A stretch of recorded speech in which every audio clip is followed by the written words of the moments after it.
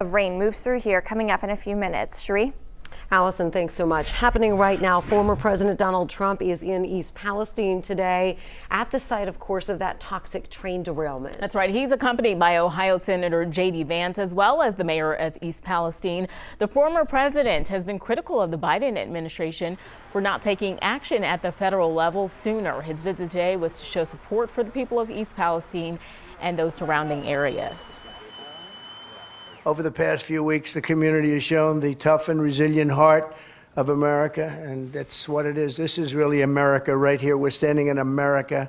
Unfortunately, as you know, in too many cases, your goodness and perseverance were met with indifference and betrayal in some cases.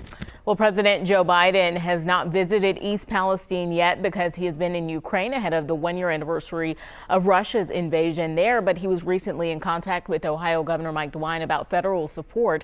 Transportation Secretary Pete Buttigieg is expected to visit East Palestine tomorrow. 2 local pizza shops are now being fined $30,000.